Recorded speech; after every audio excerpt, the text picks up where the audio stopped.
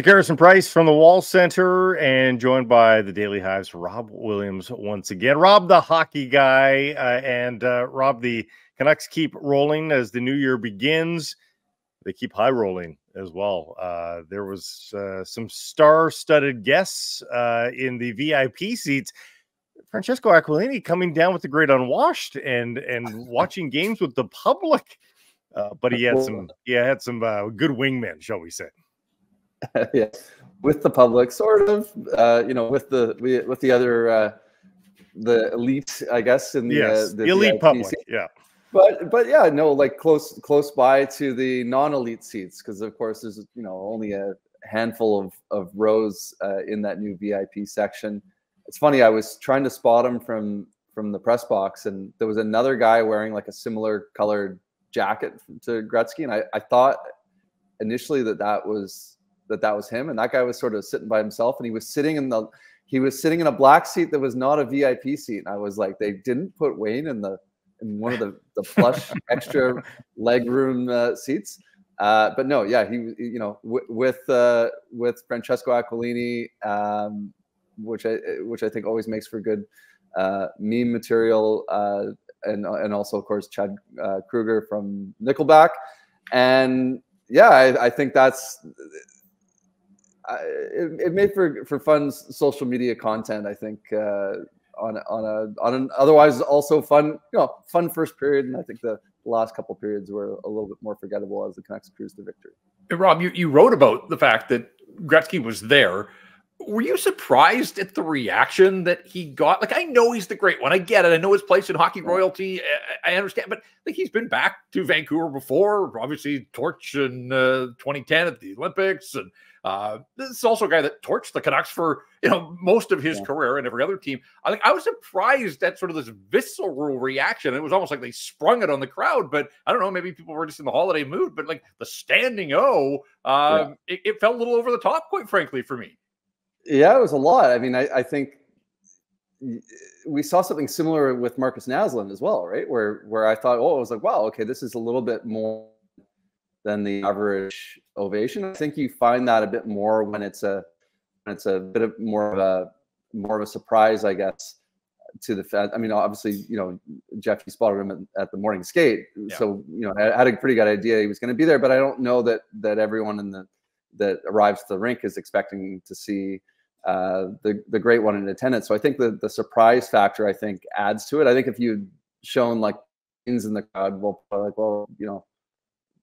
I saw Henrik at Whole Foods last week, right? Like it's not as much of a big surprise. So I think that added to it. But I would agree, yeah. And I thought it was good. The Canucks game presentation team, they kind of kept him on the screen for a little while. So you could see Wayne at first just sort of doing the polite waves and expecting, I think, the camera to pan away, and it just stays on him, and he's like, well, I guess I better stand up here, So yeah, it was fun to see. But all of my he did the weird wave with. Well, whoever was in the row behind them was also very social, because Chad and Wayne were talking with them as much as they were with Francesco, which, again, as you mentioned, Rob, made for some interesting memes, because at times it looked like they were completely excluding Francesco, which was chef's kiss. But it was a lot of fun to see him. And as you mentioned, it was an interesting game, big first period. But in the end, the other takeaway was that Thatcher Demko continues to climb the ladder for goaltending wins. It feels like he just arrived and he's already joining the top handful of Canuck goaltenders, taking over from his tutor early in his career, in Jacob Markstrom, who is next on the list. So it's pretty unbelievable. Yeah, this wasn't on my radar at all. I saw it, Blake. I saw your tweet about it, that he tied Jacob Markstrom. 99 wins now. His next will be 100. He's accomplished it in fewer games. Just 194 games played. Markstrom played 229 games, and he's closing in now on the all-time list. Where like you say, like it feels like Demko's still kind of a young goalie, but he's 28 now. He's well into his career, and he's 10 games back of the immortal Dan Cloutier for 4th on the all-time list. So he barring injury, he'll pass Cloutier this season. And seems inevitable he gets to third, right, guys? Isn't it inevitable he at least gets to third? I think you mark this one down for a future poll question. But look, he's 28. He's sitting on 100. His next win will be 100. Roberto Luongo is the king with 252. So does Thatcher Demko pass Roberto Luongo? Like 5 30-win seasons if he's to extend his contract here. Like, I think it's eminently doable that Thatcher Demko could, 5 30-win seasons with where this team is right now, with where he is. So, yes, Kluche's next, and then it's Richard Bruder, and then you've got Kirk and Roberto. I mean, those are the guys at the top of the heap. But I do wonder, because I saw that the other day too. I thought, okay, 100 wins, but really it's more about, can he get to 252? And I think, yes, it's quite possible before all is said and done, if he sticks around as a Canuck, that Thatcher Demko will have more wins than any other goaltender. Yeah, I mean, you look at it, like Richard Bruder is at 126. So, again, barring injury, he should pass Bruder for third by next season. McLean's at 211 and Luongo at 252. I don't think he'll be able to get to those numbers by the end of his current contract. Right. And like you say, if he extends and plays another, I don't know how many years it would take, like maybe another 5 years. I think he could start to reach Luongo, and yeah, there's every real possibility that if he sticks around Vancouver and plays well into his 30s, not even well into his 30s, like just like 33, 34, like he should be able to be the all-time leader in wins by Canucks goalie. Let's see if he can get to McLean's record for playoff wins, though. That's the one I think Canucks fans would like to see. That will be the mark. Yes, indeed. By the time a lot of people listen or watch this, they will already know the first Canuck All-Star, as that gets announced mid-game on the first slate of Eastern contests. But somebody's probably going to be left on the outside looking in. Like, what do you think the maximum number that any team will have? Like, no team can have 4, can they? Are they going to bring, like, given the roster size? Like, there's nobody that's going to have 4. It's in Toronto. Yeah, you're right. Maybe the Leafs, but all the Leafs. I mean, is it possible that they have 4? I mean, if it's only 3, there's 2 guys that are probably going to be disappointed, or at least on the outside. As Jeff has chronicled, we're not sure that Elias Pettersson will be disappointed if he doesn't have to go, but there could be 2 guys that are on the outside for sure. Yeah, I tried to do some digging a few weeks ago, just asking the NHL, like, what is the format this year? Because they're doing the draft. They're bringing the draft format back, but they're doing the 4-team tournament. So, like, are they picking an even number of players by division? Are they doing conference again? Does it even matter? I know every team is getting at least 1 player, so maybe they're not maybe dividing it up. But yeah, maybe they're not doing that. So the less division by divisions or conferences, the better for having extra players. But once they pick the first 32, there's only 12 more spots, and McDavid and Draisaitl are going. We know that. Like, that'll be a duo. And as Jeff, like, having it in Toronto, they always give extra player. Is the whole core 4 going to go from Toronto and be in the All-Star game? I could see that. So Toronto is going to get a bunch of extra players. Really, the Canucks should have, they have 5 All-Star worthy players. I don't recall the last time. Maybe you probably have to go back to 2011, and even then, I'm not sure you had 5 All-Star caliber seasons like the Canucks have at this moment. For me, Quinn Hughes, I guess we'll see if he's the guy. That would be my guess, is that Hughes is the first guy chosen, and then after that, how do you pick? Like with the year that Boeser's having, how do you not have him in there? But you've got Miller and Pettersson are top 10 in NHL scoring. I don't know how you leave them out. So Demko's probably the easier guy if you look at his numbers, I think, to leave off. But even then, it's like he's a Vezina candidate this far into the season. Yeah. Guys, we've reached the stage where All-Star game nods are not contract points, right? Like with fan voting and such, you don't get to go to the general manager when you're negotiating a contract and say, I'm a 4-time All-Star, right? Like, or they can't use it against you, right? Like that ship has sailed, hasn't it?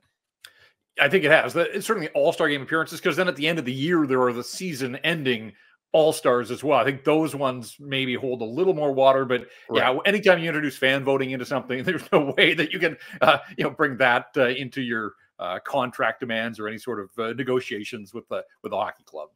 It's lost so much of its luster, even just for like, you used to be able to say like a 10-time All-Star. I think they even did that when they introduced Gretzky. He mentioned the All-Star games he's been to, and they mentioned that, like in the NBA, they mentioned how many times LeBron James has been an All-Star. That means something. Now it's like, you're an All-Star if you play on a bad team and you get a guaranteed spot. But if you're playing, poor Ryan Nugent-Hopkins, like how to try to make the All-Star game with McDavid and Draisaitl, like how do you do that?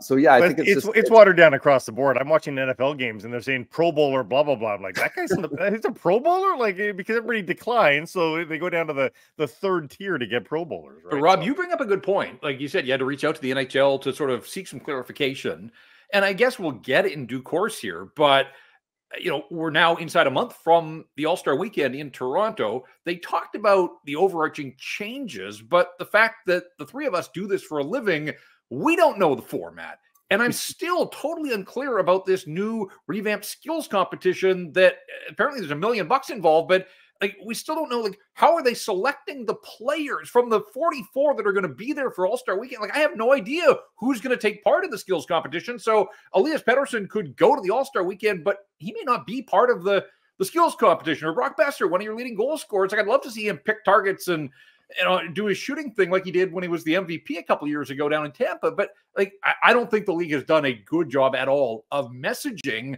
what this is going to look like for the average fan. And ultimately, that's the people that they need to tune into the skills competition and the games themselves. Totally agree. Yeah, I mean, like this should be the time where you're hyping everything up. Like I've been wanting to.